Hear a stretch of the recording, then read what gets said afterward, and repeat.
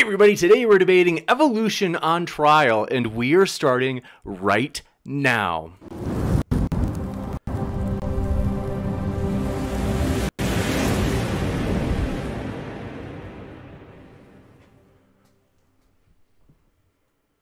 Ladies and gentlemen, thrilled to have you here for another epic debate, as this is going to be a fun one, folks. We are debating evolution on trial, and it's going to be a fun one. Very excited. Want to let you know, if it's your first time here, consider hitting that subscribe button, as we've got a lot more debates coming up. In fact, right after this one tonight, we've got a double header, Tom Jump and Nephilim Free. One of the old legends of YouTube debate in philosophy of religion, creation, evolution. They'll be debating on whether or not dinosaurs lived simultaneously with man. It's going to be terrific. It's going to be a really wild one, and that's going to be right after this one. But also, though, this one, folks, I got to tell you, we are really excited. There's a lot of energy here, I can tell you. If it gets wild tonight, I can tell you, I don't know if it's going to get as wild as it was right before we started. They are ready to go. They are excited. And so we're going to let everybody out of their cage shortly. But what we're going to do, just to give everybody a basic position statement chance, we're going to give everybody about 6 minutes on average. It's really up to the teams on how they divide up their 12 minutes. And after we do that, we'll go right into open dialogue. So we're going to start with Erica and Mark. And so want to let you know, folks, I have put all of the links of our speakers in the description box. So if you're listening and you're like, I want more of that, well, you can hear plenty more where that came from by clicking on their links below. So with that, very excited, folks, I'm going to hand it over to Erica, who will get the ball rolling. Thanks so much, all four of you, for being here with us tonight. It's a pleasure to have you. Oh, okay. Yeah, I'm glad to be here. I do think it's probably going to get a little bit fiery, but that's all right. Okay, I'm going to share my screen. I'm probably the only one with the PowerPoint. Maybe I'm not, but you guys know me. I like my visual images. So here we go. Let's see. Hold on. All right, can you guys all see that? I gotta back it up. Okay. All right. Well, I'm gonna get started if that's all right with my 6 minutes. My name is Erica. I have a bachelor's of science and arts in animal science with minors in biology and in anthropology. And I'm currently getting my master's of research in primatology. And today we're discussing evolution on trial. Even though in my opinion, this was, in the opinion of the vast majority of scientists, this was settled decades ago. So what do we mean when we say evolution? Well, what we do mean is that evolution is a change in the heritable characteristics of biological populations over successive generations. What we don't mean is the Big Bang, stellar evolution, abiogenesis, an exclusive trend towards bigger and stronger, or books, computers, and car analogies. We also don't mean a flat Earth discussion, which we might also have tonight. We'll see. So what does support evolution? Well, despite being one of the most scrutinized theories of all time, evolution finds support in every relevant field, both with regard to science, life science rather, and the hard sciences. So we find it in paleontology, biology, anthropology, genetics, as well as geology, physics, chemistry, and statistics. So I'm going to be highlighting some of the life science support today, since we're sort of on a limited time budget. Genetics. We've all been here before. So let's take a moment and observe this terrifying cartoon family tree for babies. Using a full comparison of each member's genome, we would be able to tell that Catherine and Amanda are more close to Dave. This is just lining up your genome side by side and seeing if they match or are indeed more similar.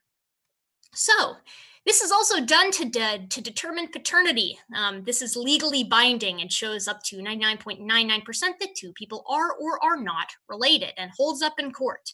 It's also done to determine dog breeds. You can send in your dog's DNA sample and get a decent estimate of what's kind of in them if they're sort of a mutt. As such, we can say across the animal kingdom that more similar genomes equals more closely related.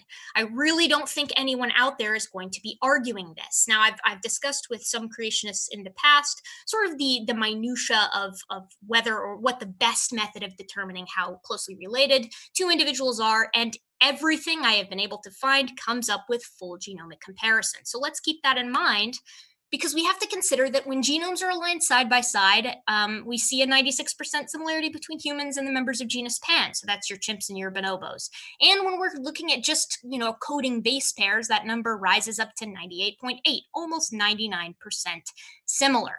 Interestingly enough, when chimps and bonobos see their genomes compared to the other great apes, such as gorillas and orangutans, we see that they are more closely similar to us. So we are one another's closest living relative. Humans and chimps are more closely related than both mice and rats are to each other, or house cats and tigers. Creationists would consider the above pairs to be within their own created kinds, but there is no means to classify mice and rats within a kind and then not place humans with the rest of the hominoids. What about paleontology? Let's zip through this. We're going to look at a bunch of cool fossils. Essentially, the general trend here, since we're going to keep it pretty brief today, is can we or can we not show a gradient of more basal characteristics in a common ancestor to more modern morphology in modern animals? And if we can do that, this is a testable prediction that can be made and either confirmed or denied by evolutionary theory. So let's consider, of course, our hominids. Yes, we can, of course, confirm that what we're seeing here is small morphologic change through geologic time. As I say every time, it's very difficult to see B overnight becoming something like M, but from B to C or C to D or D to E, it's not rocket science. This is very small incremental changes that result in what is macroevolution. We can look at one of our favorite mosaics, Lucy, Australopithecus afarensis, and indeed also Australopithecus africanus. We see nearly identical knees, a parabolic palate, an inline big toe, a pelvis that is much more similar to modern humans than to a chimpanzee's, and of course a more ventral foramen magnum. What about our tetrapods? Well, guess what? Morphologic change over geologic time. Through the various strata, we see the modern tetrapod traits emerging, going from Eusthenopteron all the way through Acanthostega and to Lurpeton. What about mammals? Same situation. Look at our synapsids and our pelycosaurs, through our therapsids, and indeed to our cynodonts. What do we see? Morphologic change through geologic time. You'll notice that those sprawling legs are going underneath the body. We're seeing heterodontia arise, etc., etc. But we can see this in a modern analog as well, because when we compare, it says dragon here, but what that actually is an agama. It's a type of lizard. When we compare an agama lizard to a fossil mammal relative, this one is Thranaxodon, and also a newborn kangaroo rat and an adult kangaroo rat, what we see is the mirrored movement of the inner ear bones. We're seeing what is essentially a recapitulation of the evolution of the auditory ossicles in the first place. This should not be the case if what we're dealing with is a sort of created kinds. Whales, same situation. Did you know that whales have the same knees as modern ungulates? Well, they do. There's a picture of it right there. They also have similar ankle bones when in sort of the individuals that we find them in. And there's a structure in the inner ear known as the involucrum, which is exclusively found in modern cetaceans today, so dolphins and whales, and can be found in a single lineage of terrestrial mammals that walked on all fours, and then slowly through, of course, geologic time, we see them take to the seas. So all of this is still observation, and it's still empirical. As I've said before, many observations in sort of astronomy, medicine, and geology aren't direct observations with your eyeballs, but rather they're an interpretation of data, or in the case of medicine, symptoms, and an appropriate sort of conclusion is reached from those data points. So what we need to do to begin to sow doubt for evolution, what our interlocutors must do today, is they must invalidate a full genomic comparison as the best means to determine relatedness. They're also going to have to provide an explanation for why fossils show morphologic change through geologic time, and why these changes seem to match the divergence ranges given by genetics. That's an awfully big coincidence. And of course, if we can touch on it, I would love to see them put forth an invalidation for radiometric dating as a means to determine the very ancient age of the Earth. I hope that was within 6 minutes. I really rushed through it. You could hear me stumbling over my words.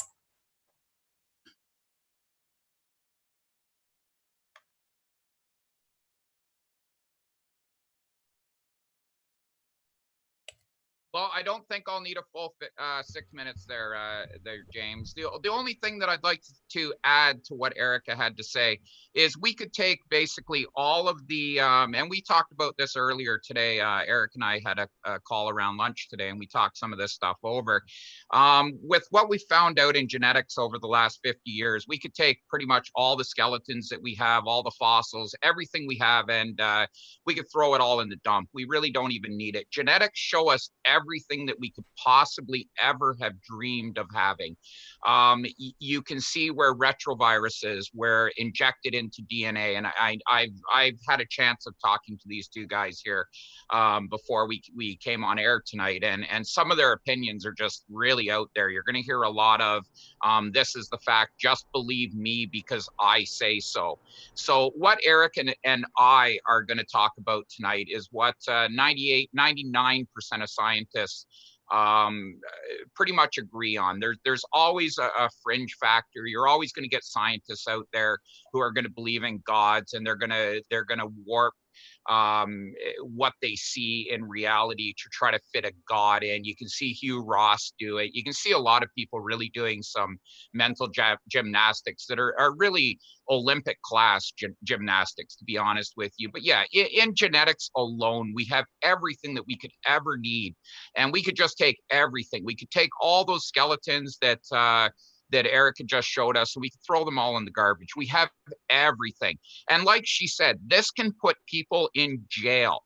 We have cases now that are 50, 60, 70 years old that we're pulling DNA evidence out on, and we're putting these people in jail. Now, yeah, a lot of them are very old people that have committed crimes at a young age, but that's how accurate this stuff is. That this isn't something that we just make up and it's a big conspiracy and genetics are something that we're told by the government, and it's all some underhanded thing to make you believe that certain things are going on. No, we put people in jail over this for lifetimes. So there's no doubt that this stuff is real. And I think what you're going to hear tonight is really not a debate on anything to do with reality. I think what you're going to hear is a whole pile of we're being duped by the scientists, and we're being told things, and we're to believe this, and we're idiots because we believe what all these scientists have to say. Well, I'll tell you right now, I've worked on a lot of stuff. I'm 52 years old in my life, and I never went to a special meeting where we all sat around and said, we're really going to try to pull this over the eyes of the general public. We're really going to try to make them think that vaccines are all a conspiracy and this is a conspiracy. And that's what you're about to hear tonight. So enjoy. This is going to be more of a circus than learning anything. I've already talked to these two guys, and they're both flat earth creationists, which, you put those two together and really what's left for common sense. But take her away there, guys. Let's hear some of this rhetoric. I'd love to hear it. Very sassy. And Austin and Nathan, the floor is all yours. Thanks for being here as well. Oh, what's up? Thanks, man.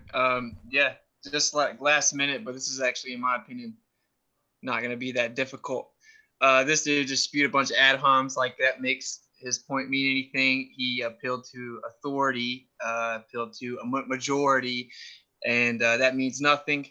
So it's very simple. In order to substantiate the postulation of evolution, you're going to have to present some evidence of intermediate species. You cannot just claim some similarities in genetic sequences, thus equate to a change in species. Speciation, that makes no sense. You're also going to have to address biogenesis, right? Or present some form of postulation that would be counter to it.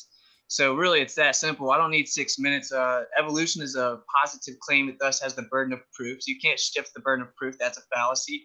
So, we'll just keep an eye on who's really, lacking evidence and presenting fallacious arguments, because you can ramble on about a bunch of scientists think this, but that doesn't mean anything. Pseudoscience is an actual fact. So it's that simple for me. That's all I got to say. Excellent, Austin. I'll take it away. Hey guys, my name is Nathan Thompson. I run the official Flat Earth and Globe discussion on Facebook. It's 130,000 people. We're doing independent research. There's no cursing or insults allowed. So we take it very seriously. If people don't take it seriously, we kick them out. We've got about 10,000 people on our block list. So, I mean, if people want to come in and troll, it can just be another drop in the bucket. But we are there to talk about real science, real observations. What are the facts? And the only one anyone ever believes in this space monkey evolution nonsense is because a man told them about it. And they usually told them about it at a very young age when people are gullible. So the only barrier from the truth is the preconceived notion that you already have it. So if you think, or you think you're right, or you think you know what the facts are, and you're not open, well, then that is the only barrier from the truth. Now, evolution stems from the theory that the Earth is a spinning globe. Nobody, I repeat, nobody on our stationary, beautiful flat Earth thinks that their great-great-grandparents were a sponge. Okay? They don't believe that their great-great-grandparents were some sort of shape-shifting monkey man that eventually proliferated into humans. Okay?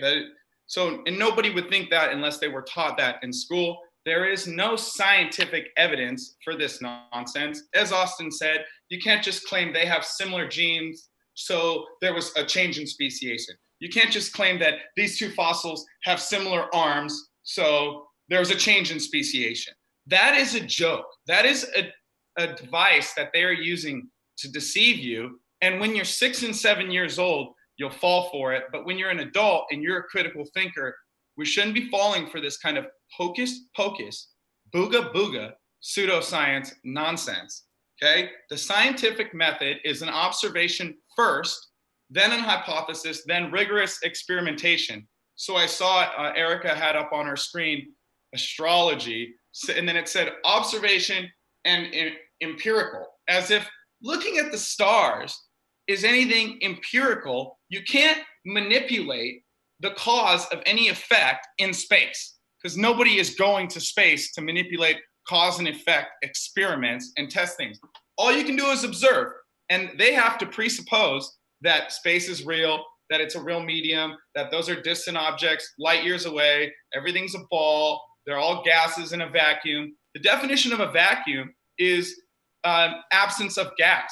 So if you believe that planets are gas pressure, get pressurized planets in a vacuum, you're just scientifically illiterate, okay? And so, yeah, he talked about, how we never met and said we're gonna hide all this stuff for vaccines. Dude, you never worked on vaccines. You're an engineer, okay? So why would you ever be in a meeting where a bunch of people are discussing how they're gonna hide the truth about vaccines from people?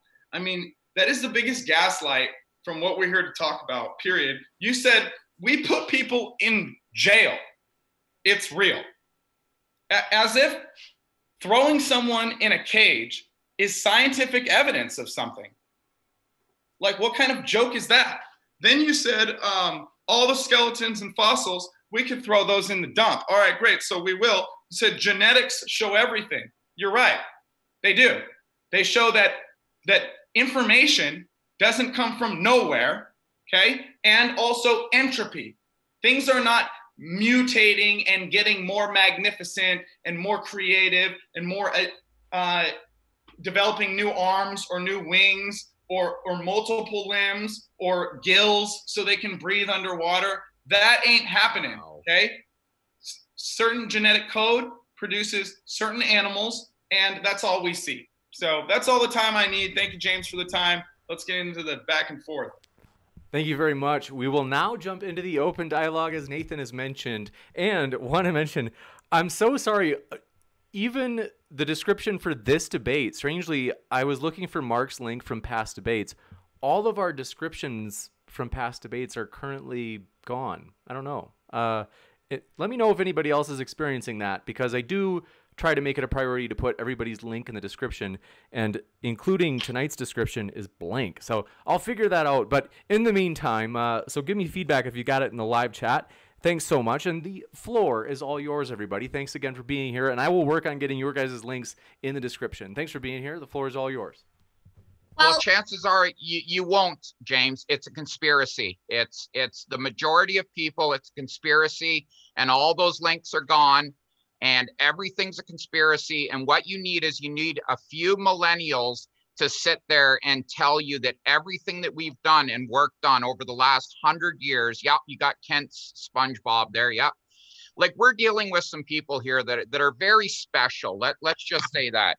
They don't believe in anything. All the vaccines, everything is a conspiracy. The earth is obviously flat. Like, that just makes a lot of sense. Everything tells us that the earth is flat. And they're going to sit there in their stunnedness, especially this Nathan guy. He's incredibly stunned. He's probably one of the dumbest people that I've come across on your entire channel. But in public, let's put this out there. Tonight, I am willing here, and that nothing, no bullshit here. This is when it comes down to money. $1,000 I will put in your account, James. He will do the same. And I'm going to tell you, he tried to tell me earlier that the speed that we see the International Space Station go across the sky is wrong. So I'm going to tell you that exactly the height that they say it is, we will work it out. I will do it all on video, and we will see how many arc minutes it travels. And if it travels the right amount, I win. If it doesn't, he wins. So you're dealing with a clown here. He started off the night with, "You don't know who I am. I'm the head of the Flat Earth Society." No. Total clown here.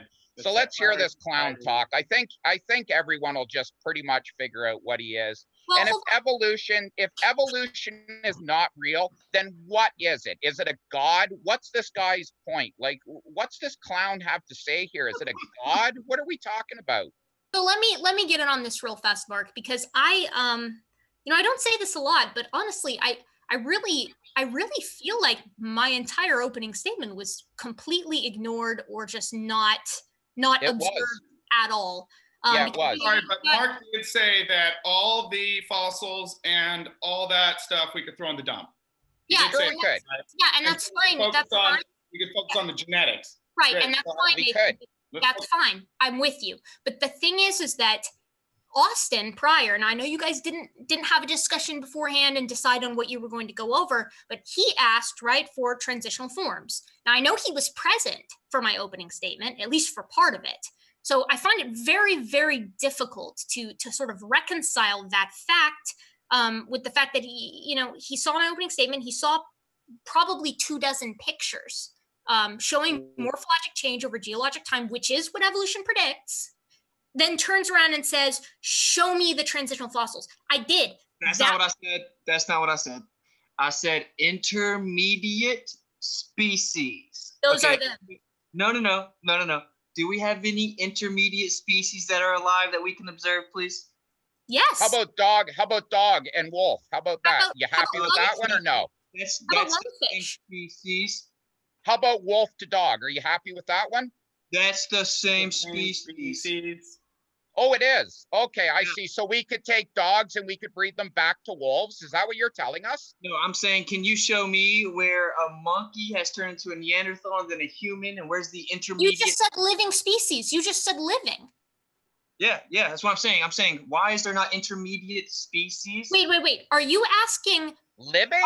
Are you asking? Hold on, Mark. I really need a second for this. Are you asking?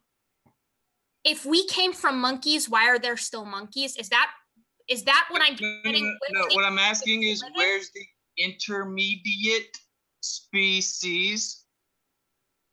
You're asking for transitional forms. That's what I showed. Okay, look, let me say this. If we come from apes, and then there's Neanderthals, now we don't come from apes. We are apes. We don't come from apes. We are apes. Is that why you keep interrupting him? Is because you think... Wait to stew your begging. Yes, I'm an ape. Yes, that's right. We are apes. Cool story, dude. Hey, Monkey Man, can you stop interrupting the debaters? Is that okay? Why can you?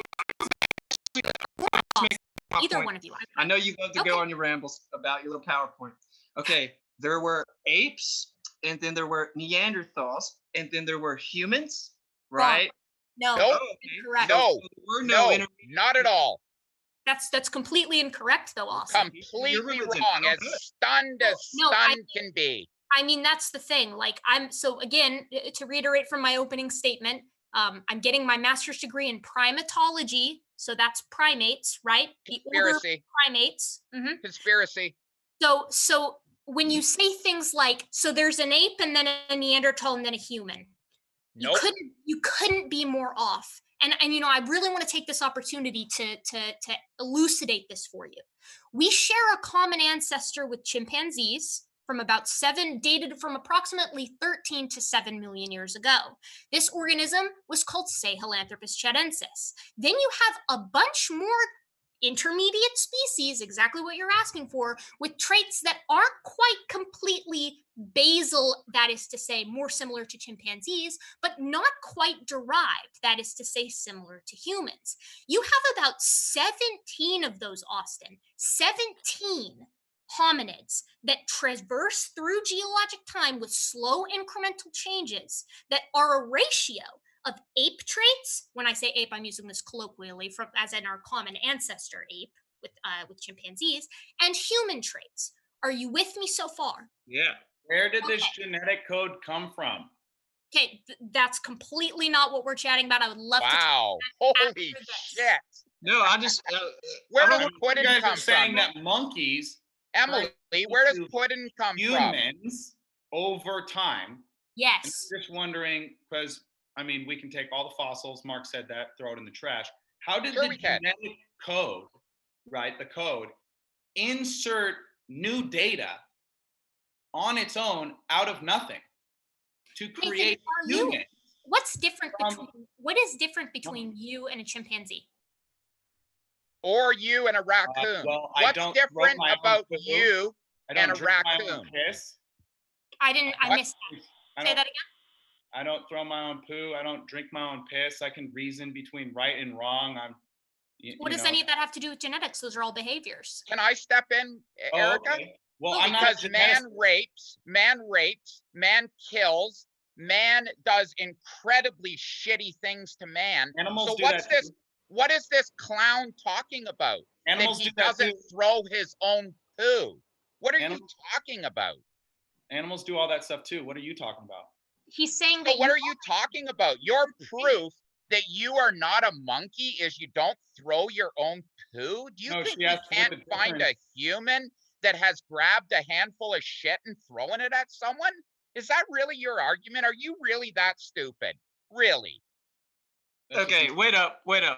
I want to get back to this point. I do too, Austin. So you claim that there's this gradual evolution over millions of years and that we're changing forms, changing species. Okay, so if we go from ape to human over millions of years, where are the ones that are in the middle? Because you claim it is a constant, gradual process, yet we have apes, we have humans, we have none of the intermediate species. Can you please respond with specificity? Yes. So Austin, do you think that evolution doesn't act also on chimpanzees? If we share a common ancestor, which we do, both of us have been changing through time in accordance to our environmental pressures. Now, if you really want to get into the nitty gritty, I can do so quite quickly. I just want you to answer my question specifically. Or what question you're asking? He wants to know when an ape turned into an ape. You got to answer that. This is the kind of stupid talk. That's not what I said. When did an ape become an ape? Cool straw man. I thought you were the smart one. When did an ape become an ape, Erica? So when did an ape, an earlier hominoid, when did an earlier hominoid become a hominoid? And by the way, we have 3 to 4% genetics that we share with Neanderthal man. So yeah, we've got that issue to talk about too. So Austin, again, what you're asking for is precisely what I showed you pictures of. You're asking, why do none of these organisms exist today? Is that what I'm picking up? Correct. Okay, excellent. So you really truly are asking, if we came from monkeys, why are there still monkeys? As in, no. We have to go over this again. Hey, Nathan? You just said no already, and you asked the same question. You're repeating yourself, Erica. Hey, Nathan, what I need from you is for you to turn your mic down. What I need from you is you to stop repeating yourself over and over. It would be a lot. Already answered. It would be a lot easier if either of my interlocutors were even. You're obfuscating though.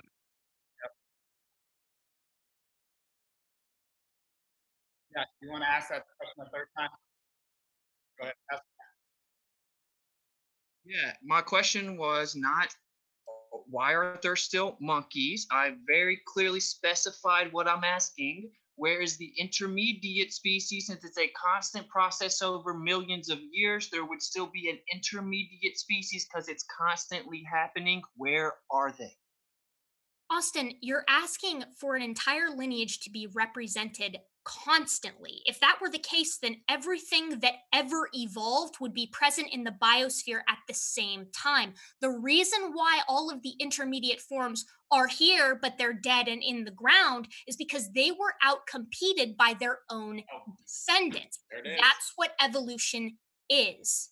Do you guys understand the basic? So the evolved monkeys couldn't survive, but the ones that didn't evolve, they made it, right? Yeah. They made it because they didn't evolve, right? That's the stupidest thing. Yeah. That is the stupidest thing I've ever heard, and it came from exactly the moron I thought it would come from.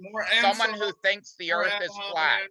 So what he's trying to say right now is that we are the unevolved ones. Is that what you're saying? No. All you do is just misrepresent what people say.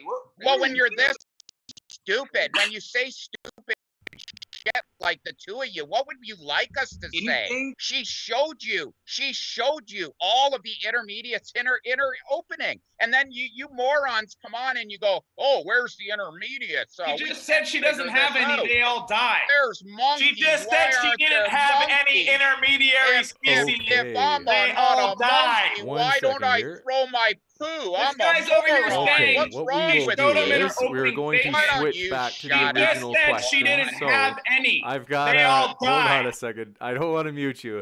Hold on. I don't want to mute you. So what we were going to do is we're going to jump into, I think, the last thing that Erica had said. I think that Erica's been calm, so I'm going to kick it back to Erica, and then we'll go from there. So whatever your last point was, Erica, or question. Oh yeah, sure, James. Yeah, I mean, the thing is like I said, I'm not about to get riled up by any of this kind of behavior. I don't particularly find it anything but slightly inconvenient and irritating, because it's hard to hear what everyone's saying, and I'm sure you feel the same way as the moderator. I know it sucks to have to do that. But yes. Yeah, and everybody's telling you to turn Nathan down too. His yap is really too loud if you look in here. He just keeps screaming into the thing. Stupidity. Right. Everybody on the chat saying, turn that idiot down. Yeah, thanks for your feedback in the live chat, letting me know that my audio was my mic unplugged. But we're going to go back to Erica now. Yeah, so to clarify, evolution as by its very nature, organisms that are more fit for their environment are going to be selected for. When they have been sufficiently selected for so that they're either reproductively or genetically isolated, that's called speciation. And that's when an organism that has descendants that are more fit than it is sort of usurped by that organism. So anytime you have, I'm sure these guys have taken biology and understand what a niche is, which is basically, a position in an ecosystem that is quite specific.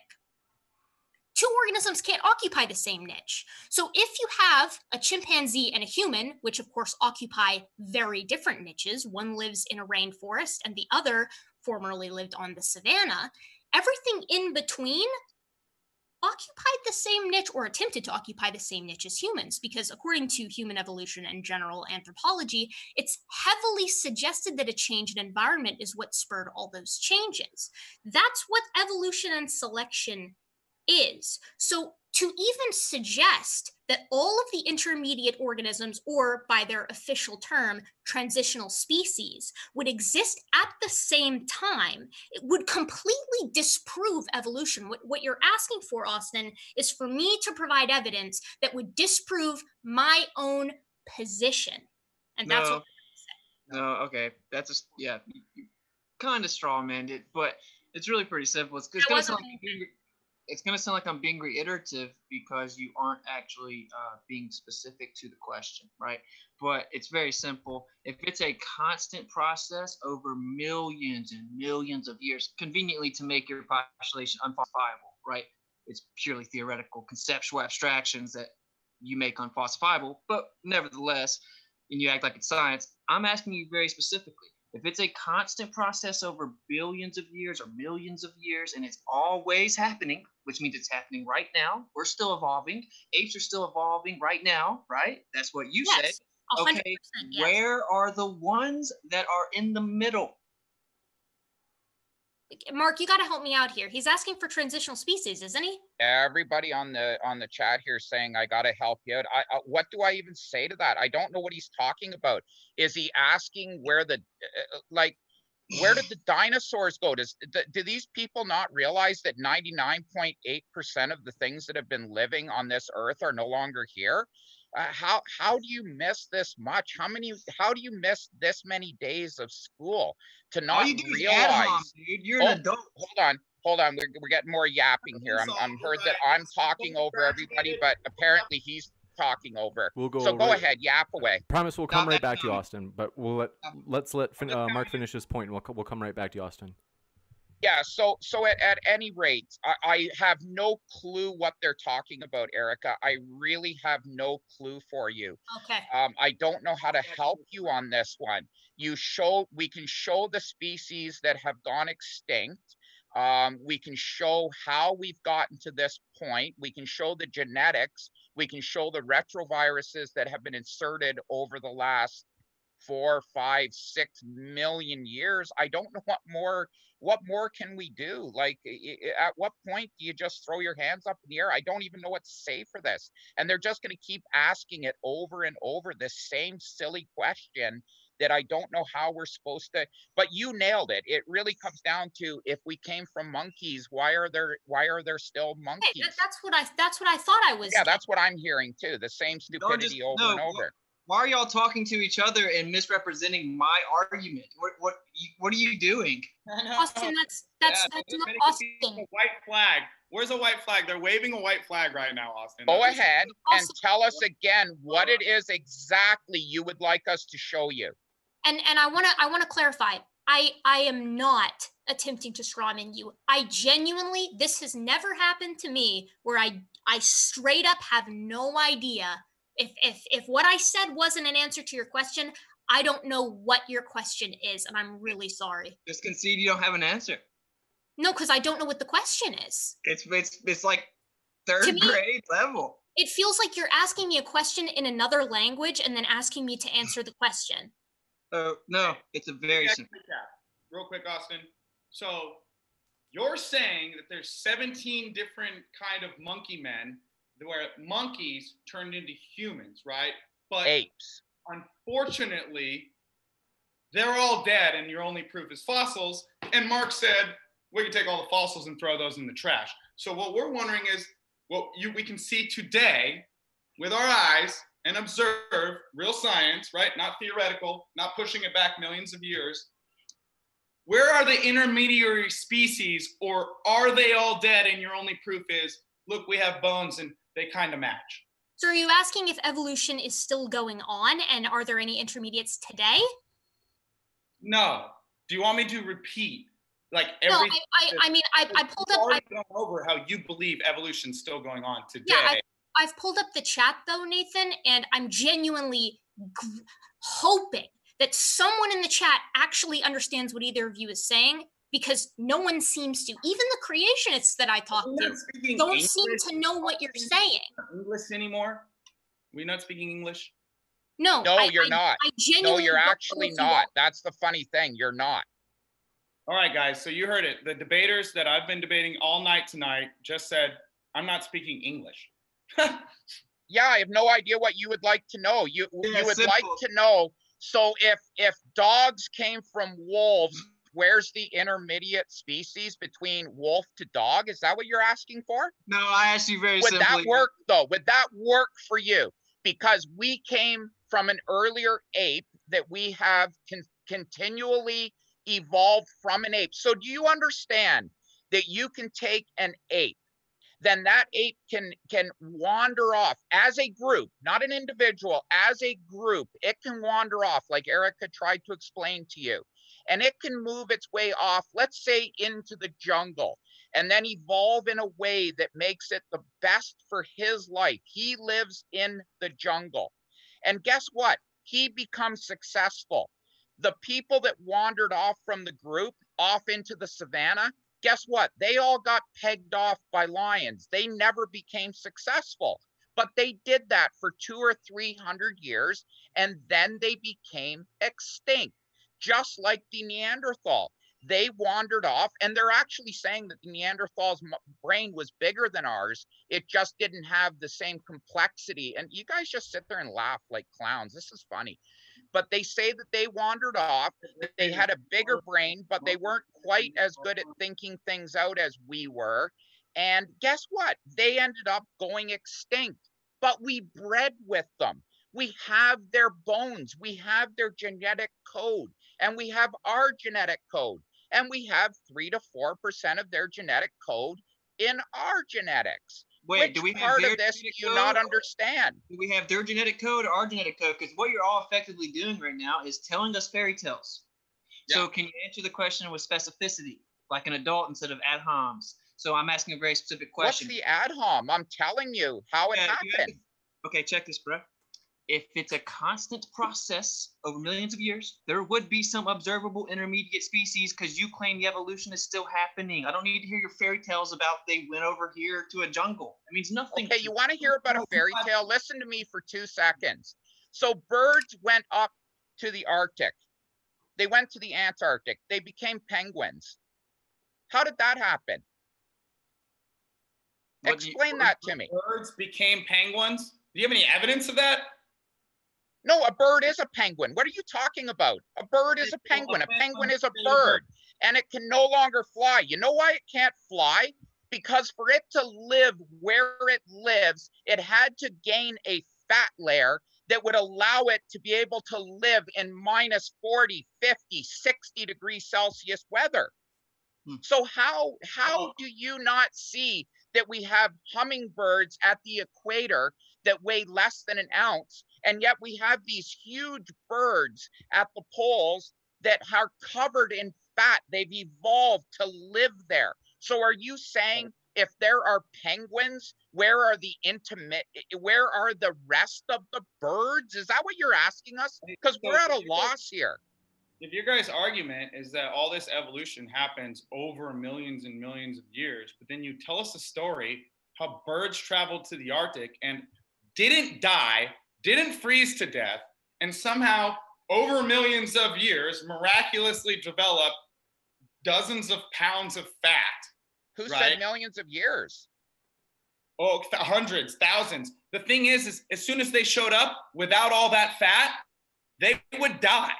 Okay, let me ask a question. Wow. I think this is my attempt to try to figure out if you're asking something that can be answered, 1, and 2, that is something that evolution claims. So let me ask Austin and Nathan, if let's live in opposite world for a second, and you guys both accept evolution, what would your intermediate species look like?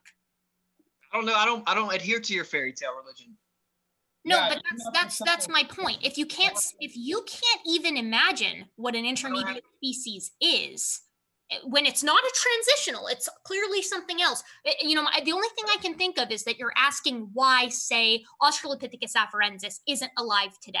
And you said a word with a bunch of syllables. No, the point is, yeah, it transitions. Austin, that's its name. That's cool. Just the name of the animal. You are claiming the transition. You are claiming this religion. You are claiming the fairy tale. I don't have to go into detail about your fairy tale postulation. I'm asking you, where is the proof of it? Okay, it's very simple. You can't just say, oh, well, conveniently, they're all gone. All the evidence is gone, but I promise you.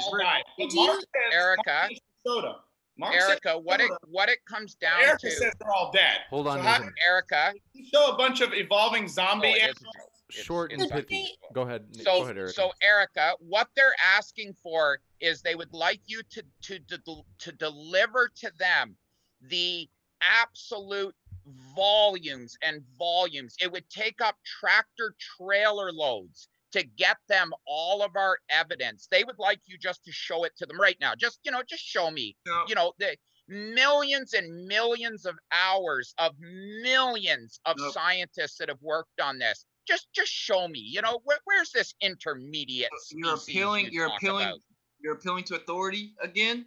No, it's not authority. It's not authority. It's like anything. Listen up, clown, okay? Here's how it works. When a bunch of engineers get together and they tell you what it takes to make an airplane fly, we go with those people. That's why we don't have a bunch of millennials like you sitting around with your hats on telling us what it's going to take to make an airplane fly, you clown. We rely on educated people to get us places safely. Or is that a conspiracy too? Are the jets out there just to kill us, or what's your opinion on we jets? get to see planes fly, bro. Yeah, I've been in a plane. I fly about once a month. Really? Terrible analogy. Yeah. Did you get to the edge of the flat Earth, or how did that work out for you? Wow. So you're gonna presuppose an edge that nobody's ever seen, and then ask us if we. So the flat Earth has no edge. There's one for you. The flat Earth has no edge. Mark, and then when we flew over the edge, the pilot actually got on the loudspeaker and said, "Ladies and gentlemen, if you look to the right of the cabin, we are flying over the edge." Go ahead, Erica. This, like my wife said, these guys are just clowns. Go ahead. I've never asking me if our commercial jet flew around the edge of the Earth, dude. You are a total joke. Honestly, I've never. Of course I am. And 99% of the scientists in the world agree with me, but you're a little 22-year-old who thinks you know everything. We're gonna kick it over to Erica again. Yeah, get it back to Erica. These guys are just idiots, James. We're gonna give it to Erica. Closing statements. These guys are idiots. Look at them. Another insult. Erica look bad. Well, okay, we've gotta hand it over to Erica. All right, here we go. Yeah, I'm not a big fan of talking over people. I've never had this experience before. Neither have I. These guys are just idiots. Why do you keep interrupting your partner? But anyways, yeah, I honestly, I don't even know where to begin with this, because my problem here is that at least with individuals like I don't know, other creationists that Mark and I have both talked to, like we've both talked to Standing for Truth. Standing for Truth has an understanding of what biology is, what is selection, what is natural selection, what's sexual selection, what are basic terms in biology. And I feel like when you ask questions like, why didn't every organism in a lineage survive? Or alternatively, tell me which organisms are intermediate species today because they're going to evolve into something else, essentially saying which ones are or not going to go extinct. It's very difficult to explain when your interlocutors don't.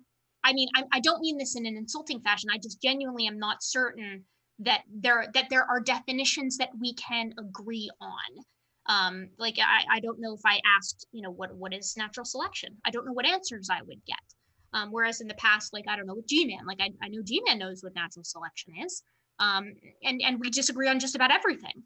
So I honestly, James, I just don't really know where to go from here. Normally these conversations. Hold on. Let's just let her finish. I promise we can come right back to you guys for a quick rebuttal. No, but that's all I had to say. I mean, the fact that we're still on the first question is mind-blowing to me. She wants to go away from the question. This is the third time she's effectively done the same thing. She's recapped it inaccurately because she doesn't have an answer, and she can't be honest and concede she doesn't have an answer. You say that evolution's still happening. That means apes are still evolving. Where are the ones that are still evolving, Erica? That is the question. They're all here. Every animal is evolving still. And where Austin, are the ones in between?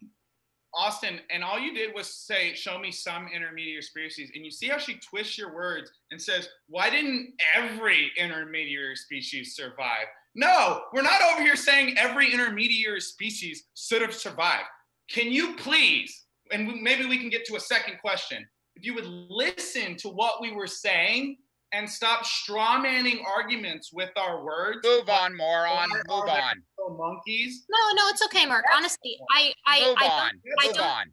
I don't I'll find answer them right now. You want to know intermediate species that are still alive? Bonobos are still alive. Japanese macaques are still alive. How many monkeys would you like me to explain to you that are still alive, that have grown up with us alongside us? How many more would you like?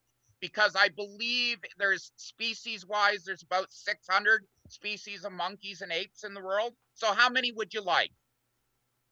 Or do they not work? Are they the wrong ones? Are they not the intermediates that you're looking I for? think they're all the wrong ones, Mark. I don't think there is. I think everything's wrong for these guys. I really do. I don't think there's a right answer. They're just going to keep pretending that they're asking a different question.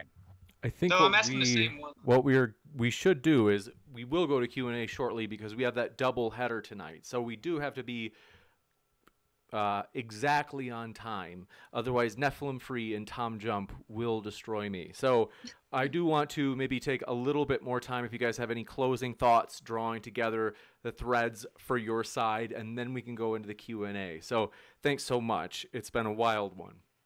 Cool. I got one more question for you. Okay, so do you have a counter to biogenesis, being that, you know, living organism can only come from something else that's living? Do you have a counter to that? Well, that's another reason why I feel like you just didn't watch my opener, because I covered in that this is a conversation, right, about, and this is why, and I'm not trying to be mean, but this is why I don't think that this conversation was ever going to be fruitful, because we're not dealing with the same definitions. If you think that biogenesis or abiogenesis have anything to do with evolution, then that's the problem you have to start with right there. They're not. I say the monkey came from a rock. Hold on, Nathan. We do have to give them a chance to respond. You guys say a dog. Nathan, we do have to give them a chance to respond.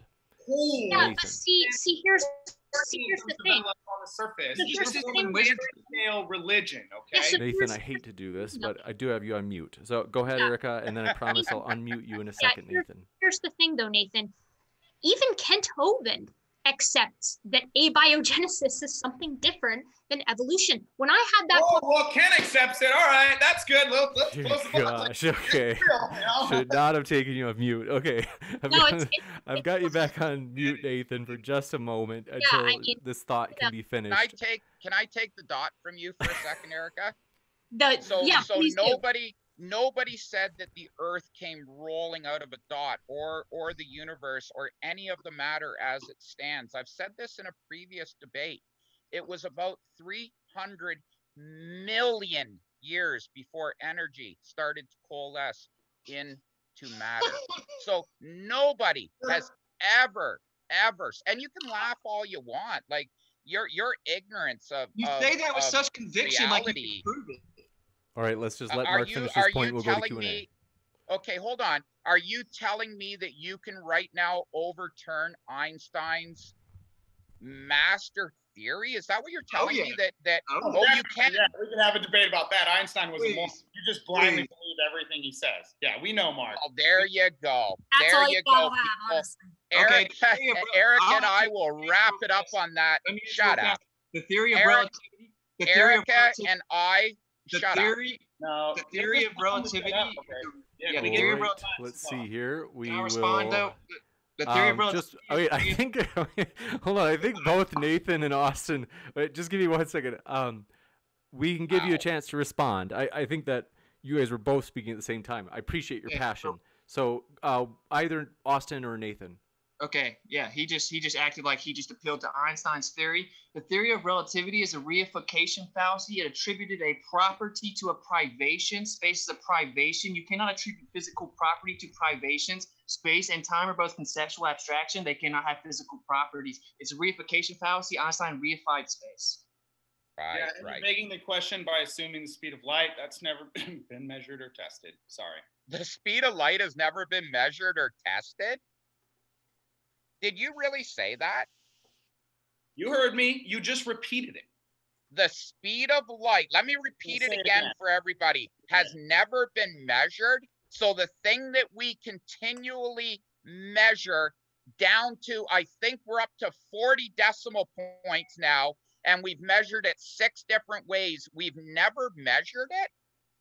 Well, where's your vacuum that's as strong as space? 10 to the negative 17 torr. where you can test the speed of light in a vacuum that you're claiming it travels in. How messed up are you? It's called space, dude. It's called space. We have a shitload of it around our atmosphere. It's called space. Hey, we With can that, measure I think this that stuff. may be a good time to go into the Q&A. I hate to do please this. go into Q&A. Let people ask these clowns some questions, because this appreciate is real everybody stupidity. being here. It's been a wild one, folks. I do want to say first, thanks so much to our speakers who I have linked. So those links are in the description. I don't know what that blip was before where for some reason it wasn't showing, but we're all set there. So do encourage you, if you're listening and you're like, I like that. Well, you can hear plenty more where that came from. Also, want to say, I forgot to mention, basically, if you have a question, fire it into the old live chat, and we'll try to get through as many as we can. We do have another debate coming up right after this, and that's going to be with Nephilim Free and Tom Jump on whether or not dinosaurs lived with man. Tom seems to disagree strongly with Nephilim Free. We'll see if Neph can convince him. Next up, appreciate your super chat, though.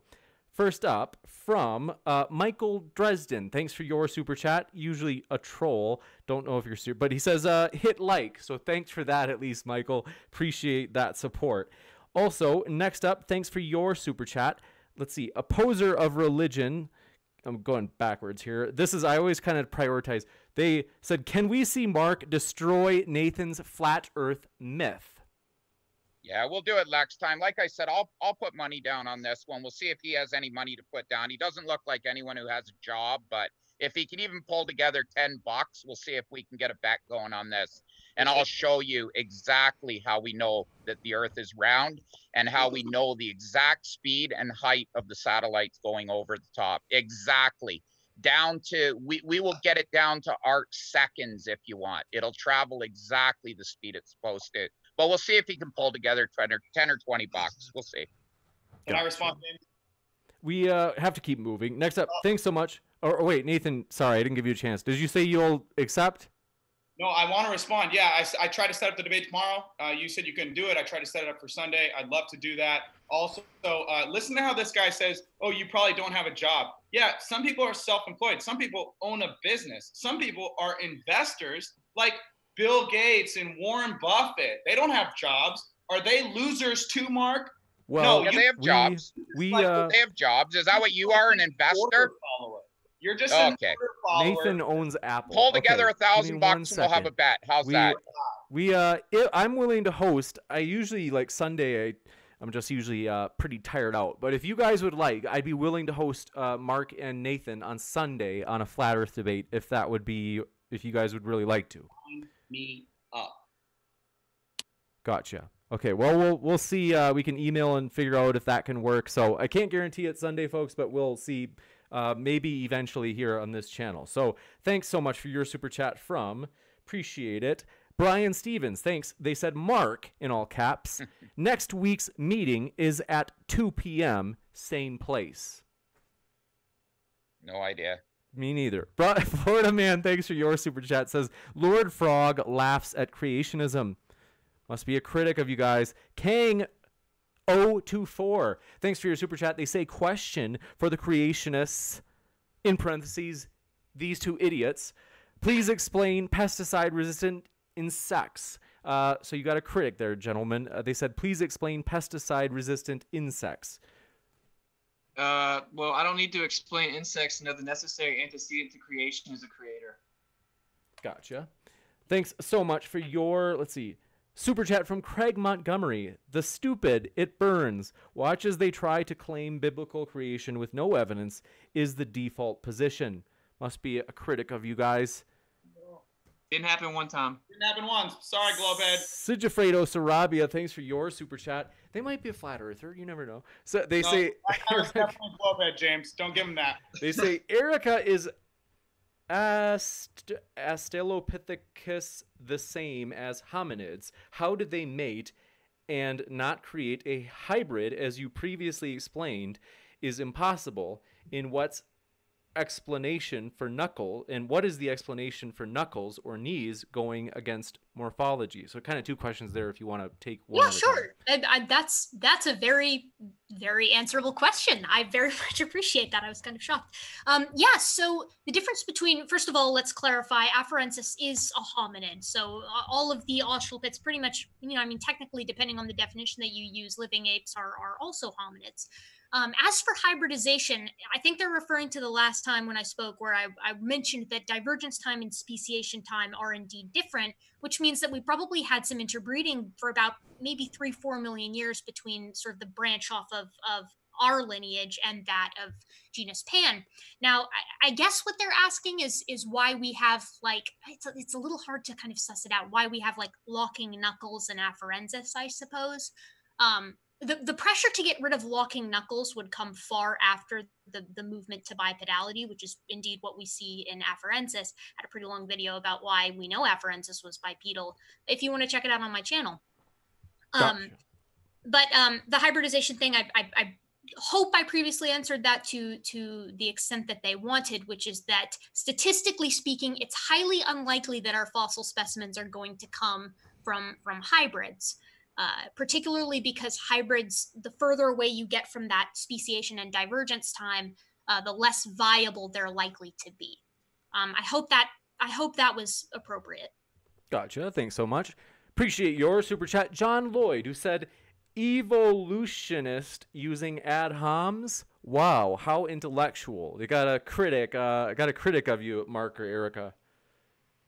That would be for me. Erica's been very cordial tonight. She really has. I got to apologize to her too. Like, this blew me away right from the very beginning. We shouldn't have had that long opener where I had that chance to talk to Nathan. It's just, well, anyways, move on. Gotcha. Next up, thanks for your super chat, Kang024, who said, question for the clowns or these creationists. Please explain the vestigial structures found in aquatic mammals. No. That proves your freaking theory. Yeah, because whales have veins. Conspiracy. It's a conspiracy. Gotcha. My guess, just to give context, my guess is they're maybe talking about the alleged kind of hip bones in the whale. They're saying these are usually considered vestigial structures by scientists. That's my guess, unless Erica, if you know if there's maybe something they might be referring to. I mean, I would assume that of all the vestigial structures that you're going to go for with the cetaceans, that's going to be the one. Yeah, the hip bones there, the leg bones are there. It's all there. It's become very minimal. Just like if you look at an emu, it has what looks like little arms just hanging down. They don't even have muscles attached to them anymore. Well, very vestigial. Interestingly enough, for those of you out there who do find this kind of stuff compelling, if you go and look up some pictures of cetaceans, you'll actually see that for an early set, about the first couple of weeks, they actually have hind limb buds that grow out due to the original instructions that were in their DNA to kind of form them, and then they disappear, which is quite interesting. You can see them in stunning HD. We can give you a chance. and chickens, hold on one and sec. also just so we don't have too much teaming on. I want to give these guys a chance. I want to give these guys a chance to respond. Yeah, go ahead. And then we'll go to the next one. If you guys want to respond, you can. If you don't want to, you don't have to. Oh yeah, I mean it's pretty simple, man. It has to be substantiated postulation of intermediate species. It can't just claim some unfalsifiable fairy tale. It's really that simple. So it doesn't matter. Next up, Sunday Worship. Thanks for your super chat. Who said Nathan Thompson uses Internet Explorer? Is that your chosen browser, Nathan? Gotcha. Next up, Kang024. You've embarrassed him. That's the first time I've seen Nathan embarrassed. They said, question for the special. Oh, they said special children. Please explain. I don't know who they're referring to. They say, please explain why there are genetic similarities between chimpanzees and humans. That's the way that it was made. James, if they're insulting us, they're space monkey globe heads. Okay, if they're insulting who they're asking the question to, definitely space monkey globe heads. You don't have to wonder who they're asking the question to. It's coming right. Awesome. John Lloyd, thanks for your super chat. Who said, Mark, please try and be kind. No pressure. Love you. I know this tonight. I lost my shit. This is the first time that I've done it. I've actually been known as being fairly calm-headed, but man, you know, you hear this ignorance and it's beyond belief. You know, they're anti-vaxxers. I'm talking. So keep her down there, clown. So you know, they're anti-vaxxers, they're anti-globe, they're anti-evolution, they're anti-everything. Look at this clown on the This is the kind of person dealing with here. Just a moron. We appreciate your questions, and thanks so much for your super chat from Aaron Armstrong. Seemed to agree. They said, turn the bald guy down. Mark, you do have that action hero look. I've said this before. In the thumbnail, if Mark doesn't look like an action hero with the stone cold, you know, shaved head and also the goatee, I don't know who does. Movie Theory, thanks for your super chat, who said, team creation already won. Debate done. Quite confident coming from that side. If you want, you can respond. You don't have to. King04, you guys don't look that concerned. They said, question for the creationists from King024. Why would a creator make this organism? The Lao, a type of nematode. Why would a creator make what he made? I don't know. Gotcha. I'm not the creator. Well, in particular, they're asking about the Lao, which is a type of nematode. Same answer. Nematode, yeah. Gotcha. Yeah. Michael Dresden, thanks for your super chat. Said Nathan and Austin already won. This is over. You've got a fan there. Talisan Overlander, thanks for your super chat, who said Nathan makes G-Man look and sound intelligent. Mark likes that. Okay. Nathan, you can respond if you want. You don't have to if you don't want to. Oh, they're just insulting G-Man there, and me, and so they're globehead. We love you, G-Man. If you're watching, you know what? Originally, this debate, G-Man was going to be a part of this debate originally. It was going to be wild. But John Lloyd, thanks for your super chat, who said, smile, Erica. You'll make a great teacher or professor. Are you planning on being a professor? I hope to get there at some point. I would love to do some teaching along with research. So, but we'll see. I gotta get my master's. Quiet, you. All right, go ahead. You said teaching and research. Okay. Yeah, I hope to get my master's first. All I hear Don't worry, I'll mute him. Okay, Nathan, I told you. So. No, it's okay. Honestly, James, I don't get rattled by that kind of stuff. I'm not. You know, it's whatever. I mean, I would prefer to have conversations with people who like want to have a conversation, but Yeah. Hey, Eric, can I ask you a sincere question?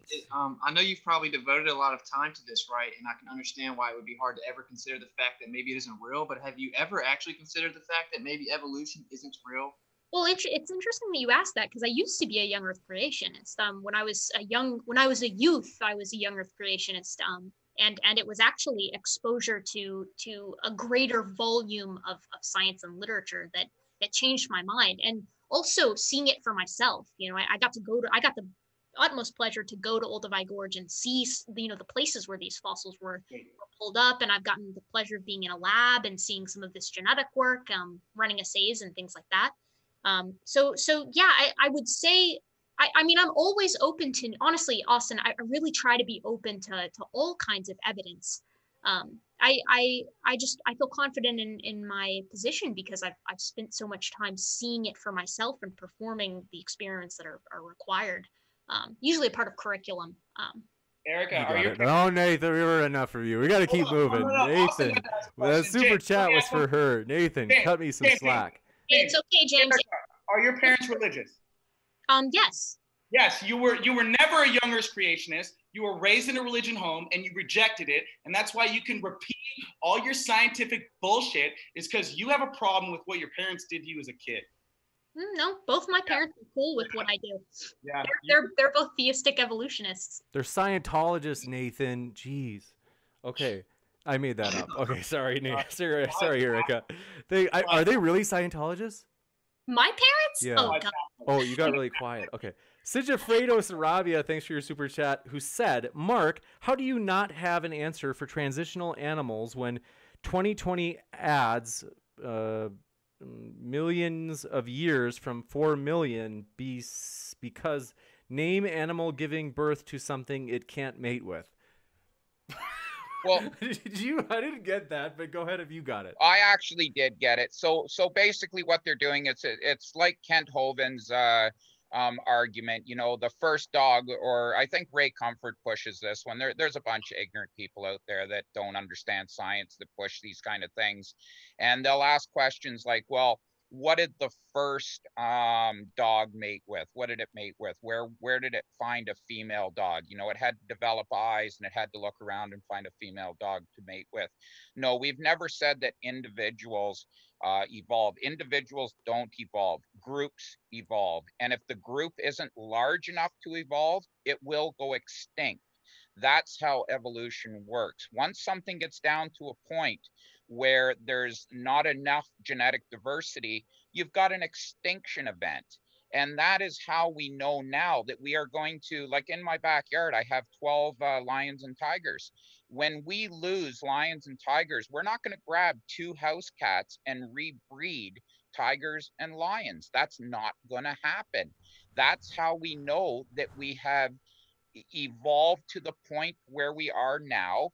And I really hope you understand this.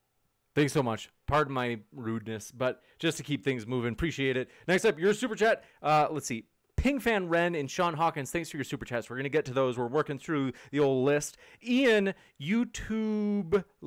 Ian, thanks for your super chat, who said, creation wins again. Evolution is so comical. Fossils don't happen by the millions today. The most reasonable explanation is Noah's flood. Prove us wrong.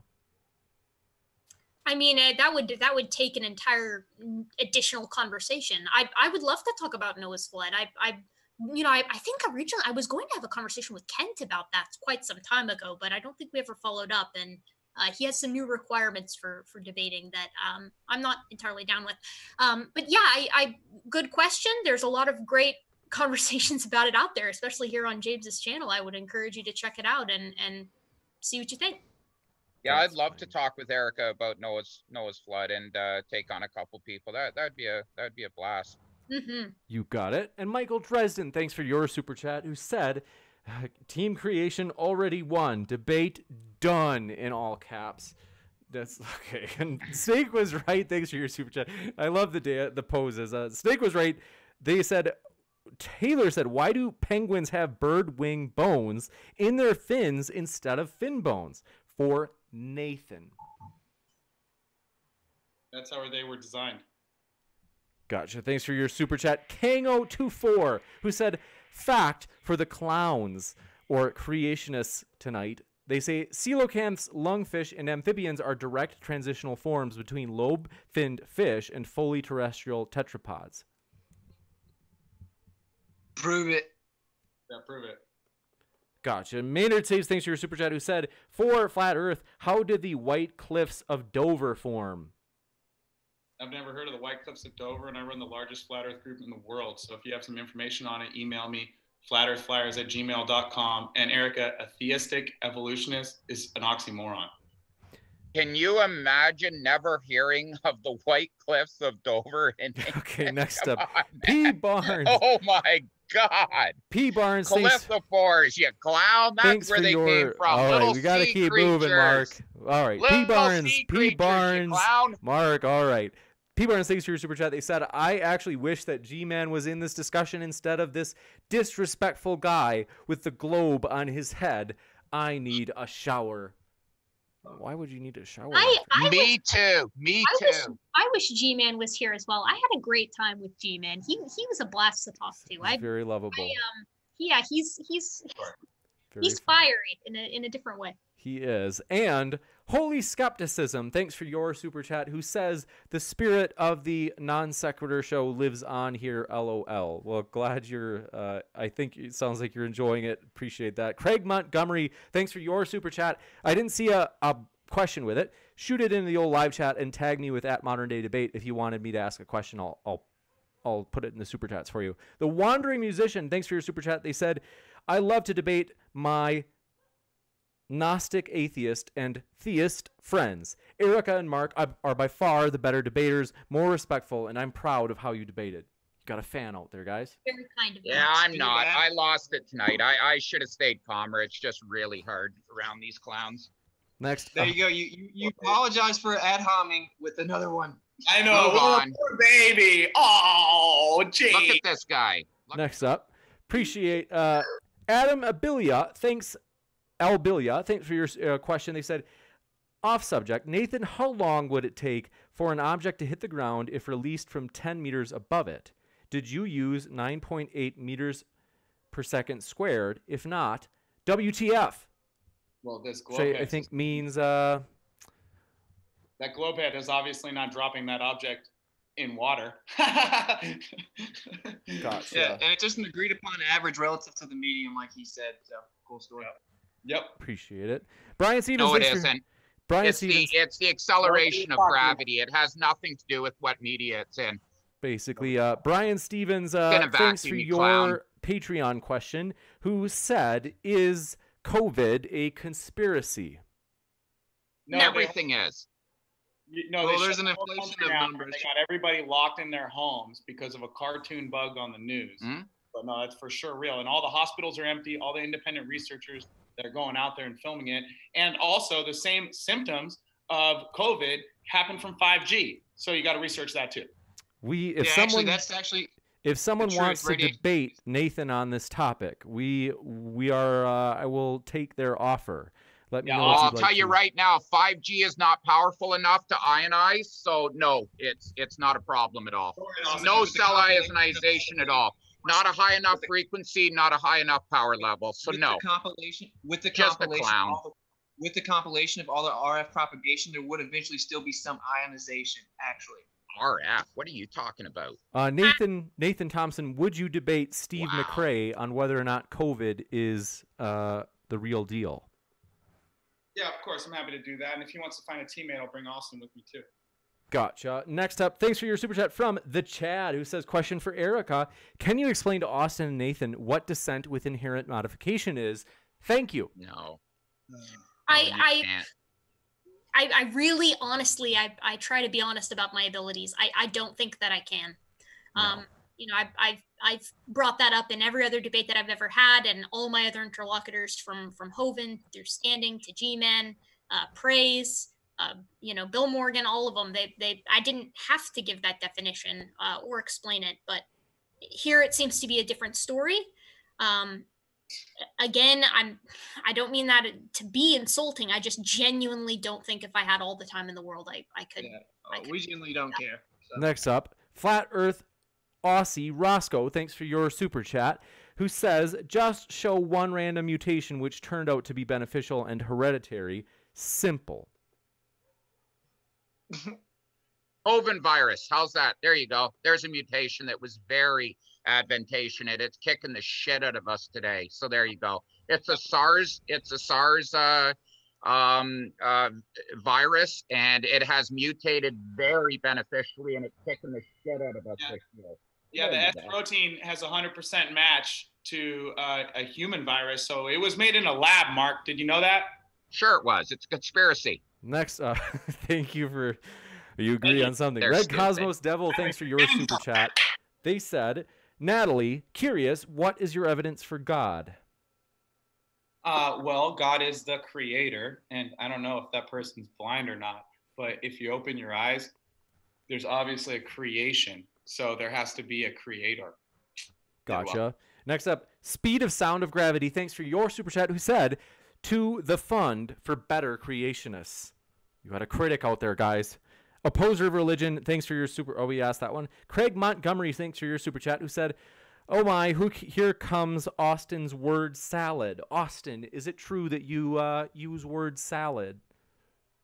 No, just apparently some people don't understand the words that I use. They think that equates to that making me stupid. Gotcha. Sam Davey, thanks for your super chat, said, Erica, you have the patience of a saint, even when they try to change the subject. Hope you're keeping safe during this COVID lockdown.